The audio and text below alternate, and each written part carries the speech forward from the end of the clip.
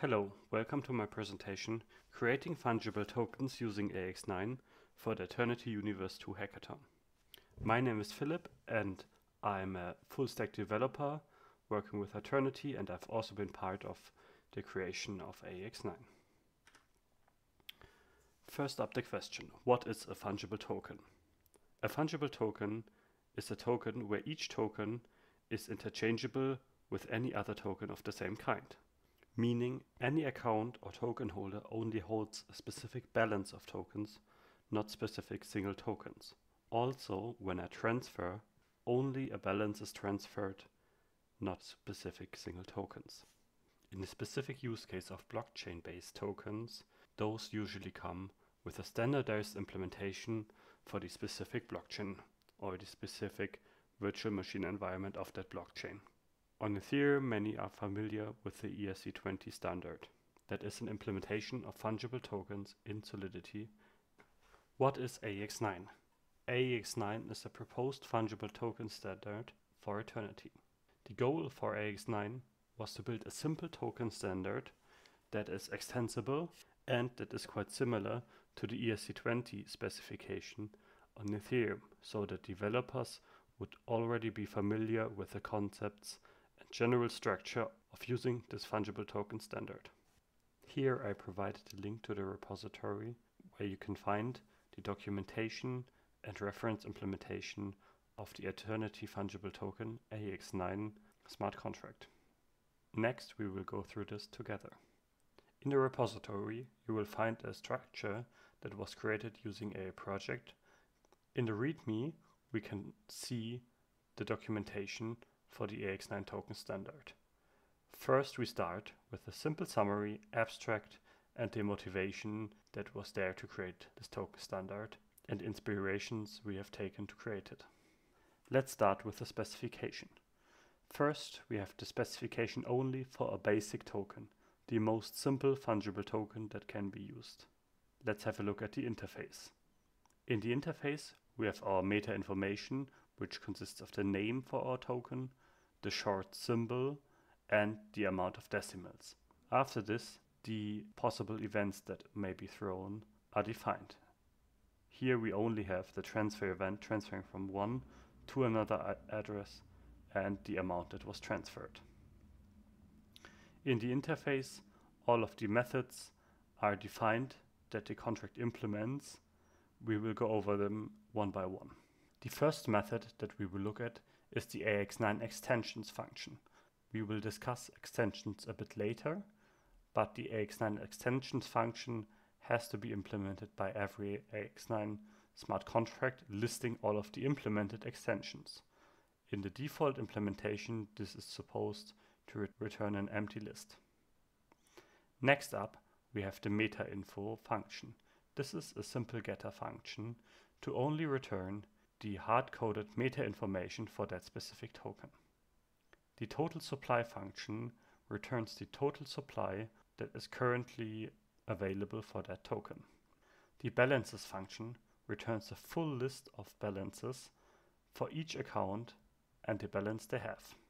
The single balance function returns the balance for a single token owner. This result returns an optional value. If the token holder never had a balance of the token, none is returned.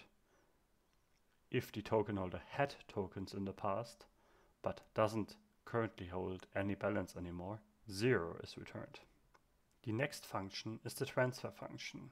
This is a stateful function that transfers a specific amount of balance from the contract caller to a specific account.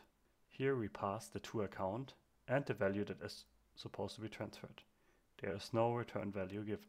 Any transfer must fire the transfer event to follow the AEX-9 standard. As we've just explained, each transfer has to trigger the transfer event. This consists of the from account, the to account, and the value. This may be used for later indexation or post-processing of AEX-9 transactions. Next, let's have a look at the extensions that are provided in the reference implementation. Every extension must be listed in the AEX-9 extension return value. as a string. For example, for the mintable extension, the mintable string has to be included in the array that is returned by the AEX-9 extensions method. The mintable extensions allows tokens to be minted under specific rules for one account. Here the account the tokens should be minted to, and the value is passed as arguments. Of course, the function should abort if the call.caller of that function is not the owner of that smart contract. Otherwise, an unlimited supply of tokens might be minted. The mint function must trigger the mint event that includes the account it has been minted to and the value of tokens minted for later indexation. The next event we will have a look at is the burnable event. Again here, burnable has to be included in the AEX-9 extension's return value. The burn function burns the passed value of tokens from the caller of the method. Here as well, the burn event must be triggered when the burn function was successful, including the address from which tokens have been burned and the amount of tokens burned. The next extension we will have a look at is the allowance extension. Allowances are a concept that allow other accounts to trigger a transfer for your account. This may be used in smart contracts where you do not transfer them the full amount, but you allow them to use a specific amount from your tokens for them to later use them or choosing not to use them eventually. An allowance is created using the createAllowance method. Here an allowance is created for a specific account, for a specific value. The allowance is created from the call.caller account. Next is the method transferAllowance. Here is passed from which account to which account what value is transferred. As for any other transfer, the usual transfer event must be fired. The allowance getter function returns the allowance from a specific account for another account. The allowances function is a simple getter function to return all registered allowance for that token. The allowance for caller getter function returns the allowance from a specific account for the caller of that method. The change allowance allows for the call.caller to change the allowance for a specific account by a specific value. The value that's passed here is the difference that has to be changed in the allowance. For example, if you have already given 50 allowance and you want to make it 100, you give plus 50 as value change. To lower the allowance, for example to 10, you would have to pass minus 40. The resetAllowance function resets the allowance for a specific account to 0. The createAllowance function has to fire the allowance event from which account, for which account, with what value an allowance has been created. The next extension is the swappable extension.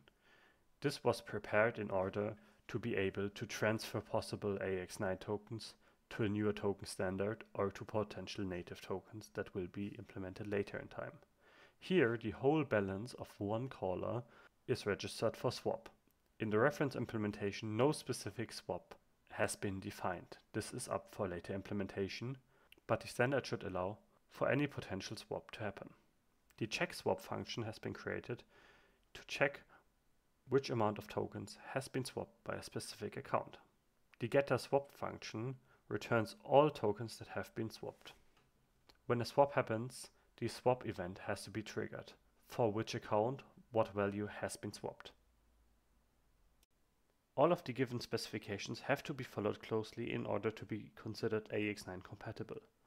Of course, any of the specific implementation that's outside of the provided interfaces and the specific requirements given in this document may be adjusted to your needs. For example, specific transfer rules can be applied. Any other additional logic you might want to implement in your smart contract can be added. Any other state, any other additional functions may be added, and it's still considered AEX-9 compatible. The repository includes all of the implemented reference implementations for those smart contracts. In the contracts folder, you can find the fungible token Sophia smart contract, which implements the most basic smart contract. This includes a lot of comments for each line to explain you what is happening in this line of implementation to make it as easy as possible to follow. The fungible token interface is the interface specification of the basic token implementation. There's also a fungible token full implementation, which is a reference implementation of the fungible token, including all of the extensions provided. This looks quite long here, but again, for all of the lines that are relevant, comments have been added for anybody to understand what is happening in the reference implementation. Again here, an interface is provided. In the extensions folder, you can find all of your reference implementation for the provided extensions. For example here, just the source code for allowances, the burnable extension, the mintable extension, as well as the swappable implementation. So you can choose to build your fungible token basic together with any of the extensions you may want to have. In the examples folder, there's also a sample implementation for token migration using the swappable interface to be swapped to. Next, let's use the fungible token full reference implementation in order to showcase the interaction with AEX-9 using Æternity Studio. I pasted the smart contract into here, and now we can give our fungible token a name. Let's call it Hæckathon example. We give it our decimals. Let's use the default 18. And let's give it a symbol called HE9. Let's also set the initial owner balance to 0 for now. Let's use the deploy button to deploy an instance of the AEX-9 smart contracts to Æternity testnet. Our contract has been successfully deployed. Now we can use here to interact with the smart contract. Let's first check out the balances. We expect there to be no balances returned. As we can see, our owner has an account with 0 balance available. At first, we can use the mint function in the bottom to mint some tokens for our owner. Let's copy the address on the top and mint 100 tokens for our owner. This has been executed successfully. Let's again check all of the balances. And we can now see our owner has 100 balance. We can also check the AEX-9 implemented extensions. Here we see we have allowances, mintable, burnable, and swappable implemented. We can use our meta information caller to see what is the meta information. Here we have created the Hæckathon example HE9 with 18 decimals. Our total supply right now, after we have already minted 100 tokens, is 100 tokens. We can check the balance of a single account. For example, our owner that we have minted 100 tokens to. We can also use the transfer function to transfer a specific amount of tokens to another account. I pasted a random account address here and sent 50 of the 100 tokens. Let's again check all of the balances function. And now we can see both of our accounts have 50 tokens of balance in that smart contract. Next, we can try out the burn function. Let's burn 20 of the tokens we have remaining. After that has successfully executed, let's again check our balances, and we will see our balance reduced by 20 tokens. I hope this gave you some idea of how you can use the fungible token standard AEX-9 on Æternity, how you can use Studio to try out the smart contract on Æternity testnet and get a look and feel for how it behaves, and encourages you to try more. Thanks so much for listening to my presentation. I hope this gave you a good first look into AEX-9 and fungible tokens on Æternity and will enable you to create some great innovations on Æternity blockchain.